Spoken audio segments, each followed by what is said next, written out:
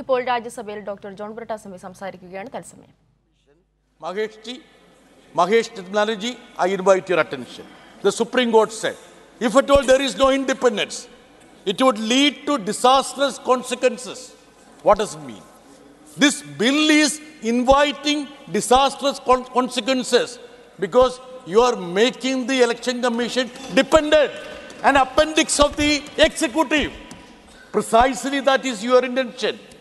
Sir, even the search committee, the Honorable Ministry is going to head it. Even if the search committee decide on 5 people or 6 people, the selection committee can pick up somebody outside the search committee. They should have been a little more magnanimous towards the screening committee. They should at least respect the screening committee. Why is it that even the screening committee has been treated like that, without any courtesy?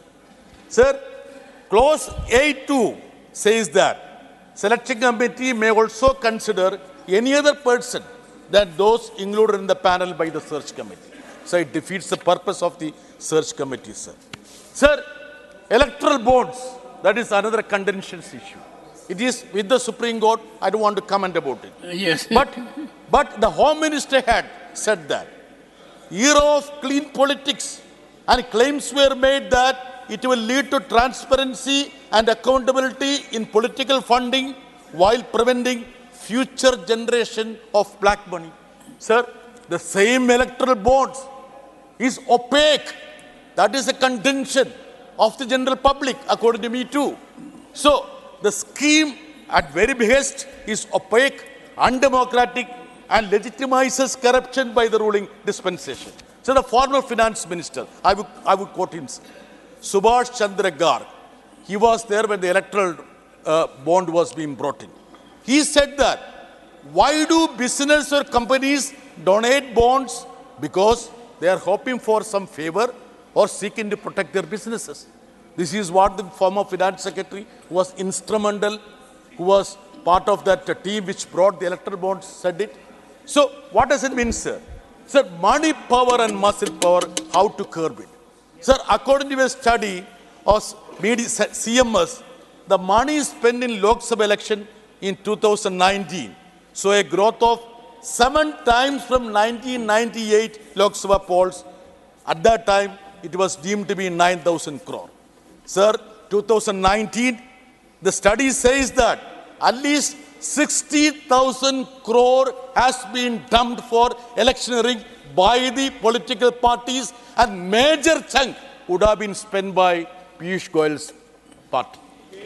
So, now, 224, it is going to double, sir.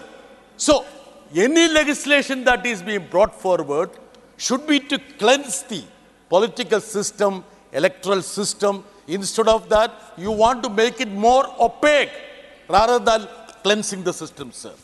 Sir, we all know the story of Mr. Ashok Lavas. What was his fault, sir?